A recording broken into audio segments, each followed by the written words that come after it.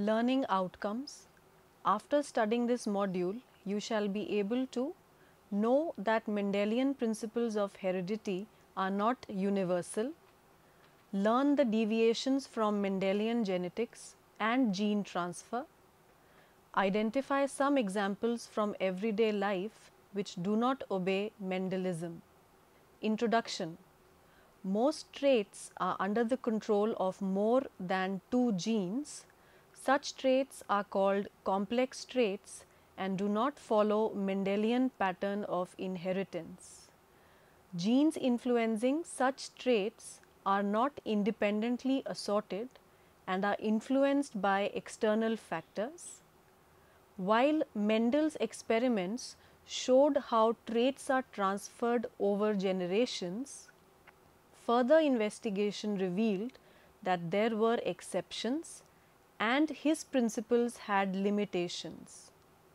Mendel did not report any overlap of characters, as the traits he has considered by chance were controlled by non-linked genes that were controlled by alleles on different chromosomes or were located far off on the same chromosome. Gene interaction is the influence of alleles and non-alleles on the normal phenotypic expression of genes. Gene interactions can lead to digression in phenotypic expression from that of the expected regular Mendelian ratios, that is 3:1 for monohybrid cross and 9:3:3:1 for a dihybrid cross. It may be interallelic or intragenic or non-allelic or intergenic. In the intragenic interaction, the two alleles present on the same gene locus on the two homologous chromosomes of a gene interact to produce a phenotypic expression that is different from typical dominant recessive phenotype. For example, incomplete dominance, codominance, multiple alleles, etc. In intergenic or non-allelic interaction, two or more independent genes present on the same or different chromosomes interact to produce a different expression. For example, duplicate genes, complementary genes, supplementary genes, lethal genes, epistasis, inhibitory genes, etc. Incomplete dominance. Incomplete dominance is an intermediate mode of inheritance where one allele for a specific trait is not completely dominant over the other. As a result of this incomplete interaction, a combined phenotype is produced. In cross-pollination experiments between pure breeding red and white snapdragon or Mirabilis jalapa plants, the resulting offspring were pink. The dominant allele that produces the red color does not completely dominate over the recessive allele, which is responsible for the production of white color. In the second filial generation, half of the resultant plants have pink flowers, while 1/4 are red and another 1/4 are white. Phenotypic ratio for the monohybrid cross showing incomplete dominance is 1:2:1. Codominance.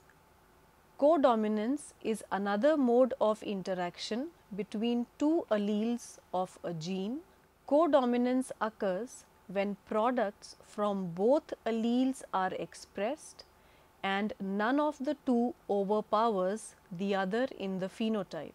This also means that the genotype is heterozygous. The phenotypic ratios remain the same as that of incomplete dominance. However, the difference lies in simultaneous expression of both genes. A very common example of codominance in human population is observed in the ABO blood group system. The capital I raised to the power A and capital I raised to power B alleles are codominant in producing the AB blood group phenotype, in which both A negative and B negative type antigens are produced. Another example is the camellia flower that has both pink and white pigment genes, which are codominant, and hence both are expressed simultaneously. The phenotypic ratio here is 1:2:1. Complementary genes. The complementary interaction of genes involves two dominant non-interallelic genes where each gene imparts its own effect.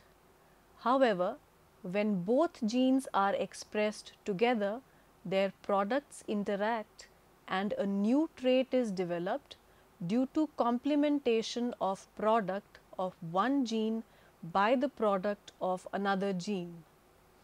Each genotypic class may not always result in the unique phenotype, but due to their interactions, two different phenotypes are observed instead of the expected four. Two or more genotypic classes may display an identical phenotype. A classic example of the complementary gene interactions can be observed in pure breeding varieties of flowered sweet pea plants falling into different genotypic classes, that is capital C, small p, and small c, capital P are crossed. Mendelian dihybrid phenotypic ratio of 9:3:3:1 is now changed to a new ratio, that is 9:7. Epistasis. Epistasis is another deviation from Mendelian principles of genetics. In epistasis, the products of one gene are influenced or regulated by one or several other genes, which are commonly called modifier genes. The gene whose phenotype is expressed is called epistatic, while the phenotype altered or suppressed is called hypostatic gene. Epistasis is different from dominance, which is an interaction between alleles at the same gene locus. Epistasis is often studied in relation to the quantitative trait loci, that is QTL, and polygenic inheritance. Epistasis is classified into dominant epistasis and recessive epistasis. In dominant epistasis, a capital F2 cross yields a typical 12:3:1 ratio. Of the two genes controlling the phenotype, one that is termed the epistatic gene must be present in homozygous recessive condition before the second genes, which is the hypostatic gene. Alleles will be expressed in the phenotype. For example, in squash, one gene is epistatic over the other in the dominant condition. In recessive epistasis, the phenotypic ratio is 9:3:4. The homozygous recessive allele for a gene acting as the epistatic gene masks the expression of the dominant allele. A classic example can be studied in Labrador retrievers, where two genes are involved in coat color determination. One set of alleles codes for the quantity of melanin produced while another codes for melanin deposition. Still another gene locus determines whether melanin will be produced at all. Lack of any produces an albino, that is recessive. Gene capital B determines whether black, that is capital B negative, or brown, that is small b pigment is produced. Gene capital E determines if the pigment is deposited in hair. Golden retrievers, that is small e, make either black, that is capital B negative, or brown, that is small b pigment, but not in fur. Since the recessive allele is epistatic to other genes, when homozygous, it is called recessive epistasis. Duplicate gene interaction. In duplicate gene interactions, two different genes determine the same or nearly same phenotype. The resultant cumulative effect leads to modification of Mendelian 9:3:3:1 ratio to a 15:1 ratio. For example, the capsules of shepherd's purse, that is Capsella species, occurs in two different shapes, that is triangular and top shaped. When a plant with triangular capsule is crossed with one having top shaped capsule, in F1 only the triangular character appears. In F1 offspring, by self crossing produced F2 generation with triangular and top shaped capsules in the ratio of 15:1.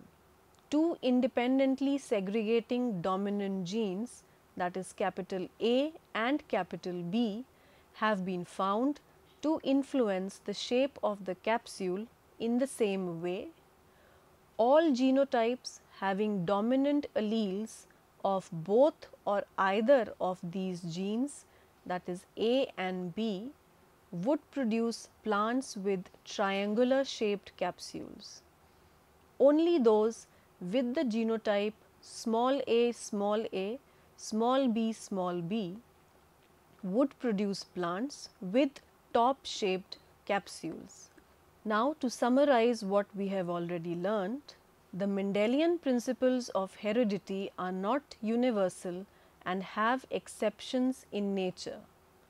Most traits are under the control of more than two genes and are called complex traits and do not follow Mendelian pattern of inheritance.